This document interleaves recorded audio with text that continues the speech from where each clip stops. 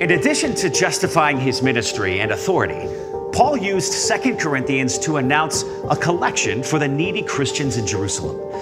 In chapter 8, Paul offered two examples of sacrificial giving. The first one was the church in Macedonia, where they fully surrendered their will to God's and shared their wealth beyond what anyone expected. Paul said, "And they exceeded our expectations. They gave themselves first of all to the Lord, and then, by the will of God, also to us." 2 Corinthians 8:5. The second example was Jesus himself. Spiritually speaking, Jesus was very rich and became very poor. Why would Jesus do such a thing? So that he could make us poor people, well, eternally rich. For you know the grace of our Lord Jesus Christ, that though he was rich, yet for your sake he became poor, so that you, through his poverty, might become rich. 2 Corinthians 8:9. Paul then offered instructions in giving. Give knowingly, give willingly, give realistically, and give confidently. What a great checklist for us today when we consider our offerings to our church and other worthwhile ministries. Finally, Paul reminded the Corinthians that financial giving is similar to the other spiritual gifts. But since you excel in everything, in faith, in speech, in knowledge, in complete earnestness, and in the love we have kindled in you, see that you also excel in this grace of giving. I am not commanding you, but I want to test the sincerity of your love by comparing it with the earnestness of others. 2 Corinthians 8:7 and 8. Paul ended his teaching on giving with a lesson in stewardship. He promised to send 3 men to receive the offering for Jerusalem. One was Titus, and the other 2 are unnamed in Scripture. But why 3 men? To ensure accountability and avoid the appearance of impropriety. Another great reminder for the church today.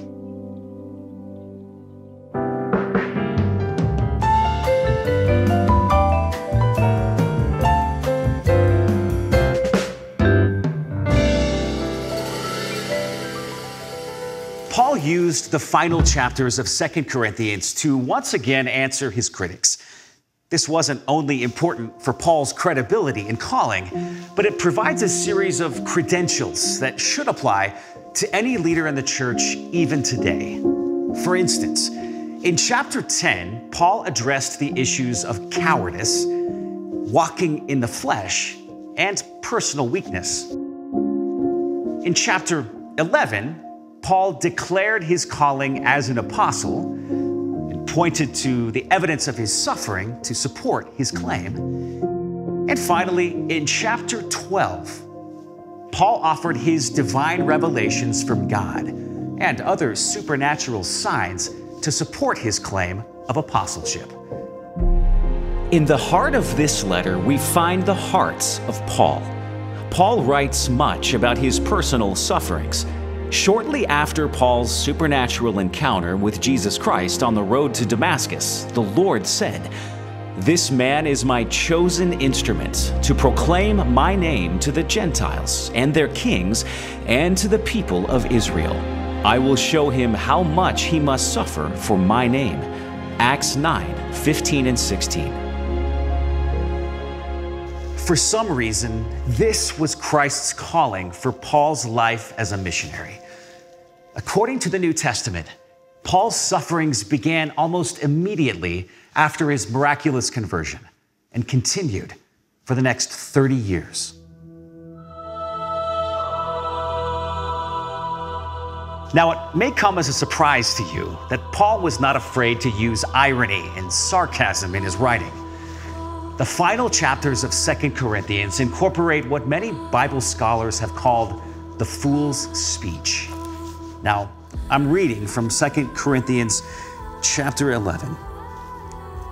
"Let no one take me for a fool, but if you do, then tolerate me just as you would a fool, so that I might do a little boasting.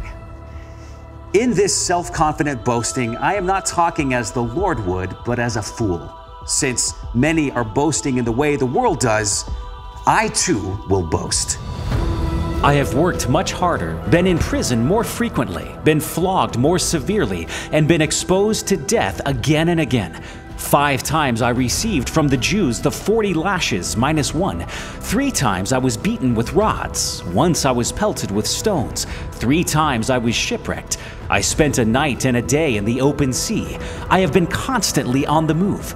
I have been in danger from rivers, in danger from bandits, in danger from my fellow Jews, in danger from Gentiles, in danger in the city, in danger in the country, in danger at sea, and in danger from false believers.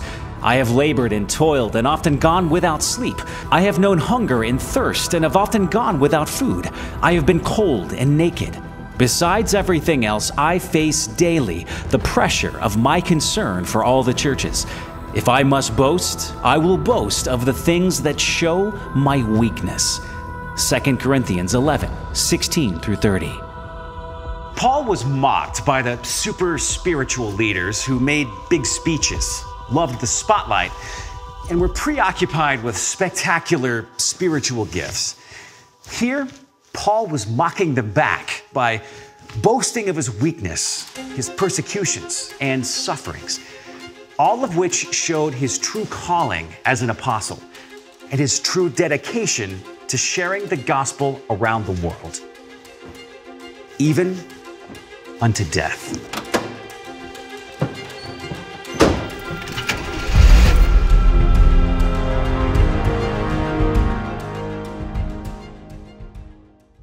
Oh, hi. It's TV's Dave Stotts, and I'm here to tell you to hit the thing and make sure you ring the thing for more of drive-through history, because that's what we all need.